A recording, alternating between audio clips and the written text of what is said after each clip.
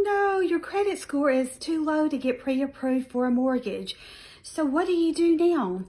Well, today I want to go over a few tips on how to improve your credit score if it's really low right now. One of the first things that I would do is get a free copy of your credit report from some of the major credit bureaus. This is free to you, so you can just kind of see what is on your report, and you could potentially report anything that maybe is incorrect. I would also work on paying down any debt that I currently had.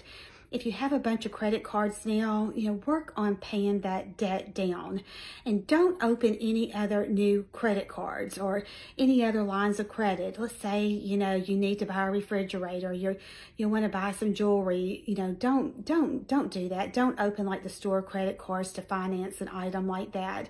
And don't go and buy a big ticket item like a car or something like that. You need to just keep your current credit lines open. Don't open any new ones, and just work on paying the ones down that you currently have open.